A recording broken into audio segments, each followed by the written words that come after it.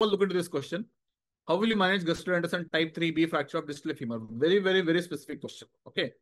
What is the, and ask for 3 marks. So thing is, open fracture, you can really write pages and pages together. Anyone, I mean, any candidate who is giving a DNB final exam can write a lot of pages on this. But what is asked?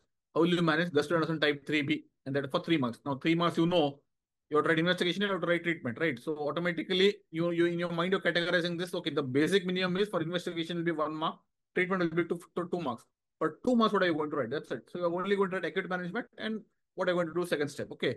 Compare pros and cons of angular stable device and dynamic compression for distal femur fractures. Now, imagine you don't know anything about this. Imagine, okay, this is a very straightforward question, but imagine you don't know, but still you are just writing pros and cons in a table format, making little systematic method. You are going to get even 1 or 2 marks out of the 4 marks given. The maximum possible is 4. Approach to bicondylar Hoffa's fracture. This is where a flow chart will help. Bicondylar Hoffa's fracture.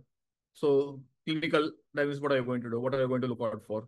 What are the investigations? Next, arrow mark, investigations. Investigations, you are obviously going to get an X-ray, you're going to get a CT scan.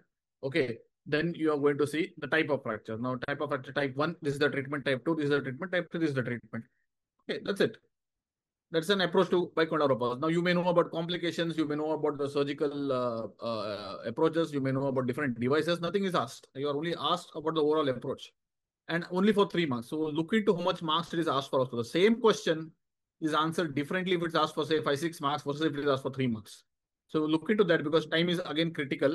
For a 3-mark question, you can't be writing 10 pages, right? So because even if you have the best, you have written exact ditto of what is required, it's a 3-mark question. The maximum mark you're going to get is 2, 2.5. You're not going to get 3 on 3.